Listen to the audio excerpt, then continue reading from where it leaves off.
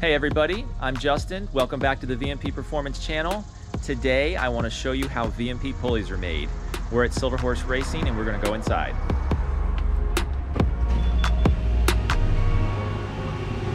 Hey man, how's it going? Good, how you going today? Good. So what do we got on the machine today? So today, Justin, we're going to be running some of your smaller pulleys, your 10 rib kits. Let's show everybody how they start out and we'll take them from the raw material to the finished pulley. Sounds good. Come on over here, take a look at our material racks. Over here you see we start with a 12-foot billet, and each one of those weighs about 350 pounds, and then we cut that up into slugs in our automatic saw, and then we'll take those slugs and take them over to our CNC machines to cut them up.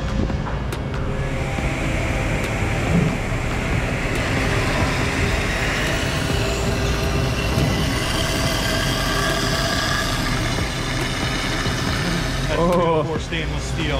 That's gonna take a while. That takes a few minutes. From there, we'll walk over here and we'll see the slugs. Ah, one of these puppies right here. Yep, loaded and ready to go. So they're cut to approximately the length of the pulley. That is correct. And then from there, do you want to load one up? Sure. All right, Marcella's gonna load one up in the machine. We have live tooling, we have milling, turning, sub-spindle turning, sub-spindle milling. We make a complete part in one shot. So the Supercharger pulley is probably one of the most underlooked parts in a supercharger system. It has to spin at a very high RPM. It has to spin true and concentric. It has to have proper machine on the grooves to hold the belt. And it's also the first thing you see when you pop the hood. So it's got to look good, hold up, be durable, just endure massive amounts of abuse. So all of those things you're talking about, Marcelo, are what help ensure a quality product. Something that's made in one operation, doesn't have issues with being out of ground or any other quality issues. That's correct. Everything we do to reduce handing off from person to person or operation to operation reduces the chance for error and creates a better part when we're finished. Awesome. Let's see some parts spin up. Okay, 5 of them, so if you want to shoot 2. Take one in the machine. Let's see what happens.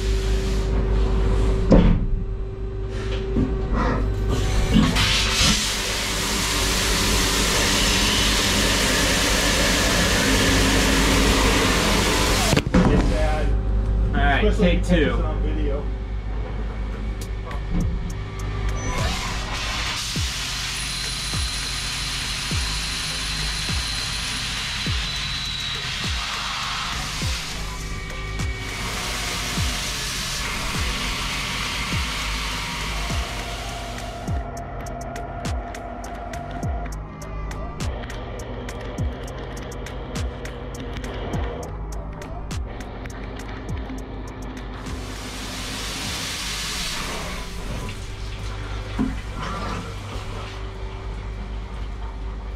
So the machine just did operation 1. Since this is a dual spindle machine, it's going to hand the part off to the other spindle and start op 2, which is pretty cool. We're going to show you.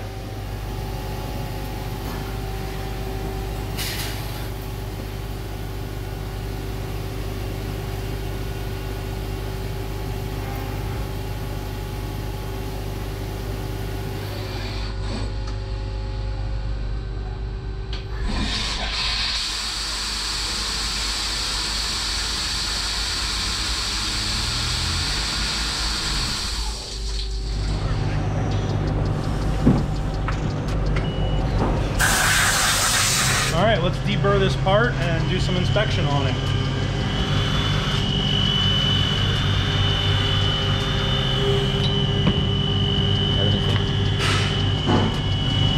So the final operation for the pulley was cutting the bolt holes and the cosmetic outside scalloping that I like to call it. And this was all done in the fixture to make sure that the bolt holes are concentric with the ribs and the pulley runs true on your supercharger. Now we're going to go over to QC and check out the pulley. These are just some of the tools that they use to ensure that our VMP pulleys are made perfectly to print. And let's take some measurements, see where we are. First thing Marcelo's going to do is check the diameter of the pulley. Each different size pulley has a different run on the machine because sometimes different base material is required and a different program is absolutely required for each different size. We're checking outer diameter, we'll check overall height, concentricity we can check. We can also check the inner diameters and make sure everything is within specification and meets tolerance for an OEM or better part. So that's one of the most important things about CNC machined aluminum parts. Everything we do is derived from a model, and from those models, exacting prints and specifications are developed. So when someone like Marcelo goes to make it, he has a drawing to follow, and he can ensure that the finished parts meet the specifications on that drawing. One of the steps in the inspection process is checking the pulley against a VMP Supercharger hub.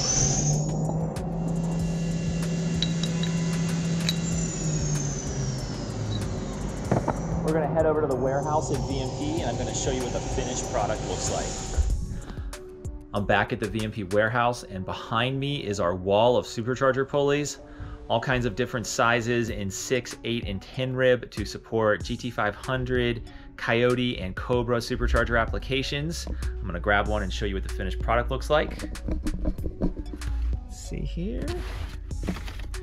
This is a 2.6-inch 10 rib, most commonly used on a Shelby GT500 with a VMP Gen 2R, Gen 3R, also used on the Coyote with the 10 rib kit. It has been black anodized, it's been laser etched with the size for easy identification, and it is ready to ship out to you. Make sure you like, subscribe, and share. We'll be doing a lot more videos like this. I'll see you next time.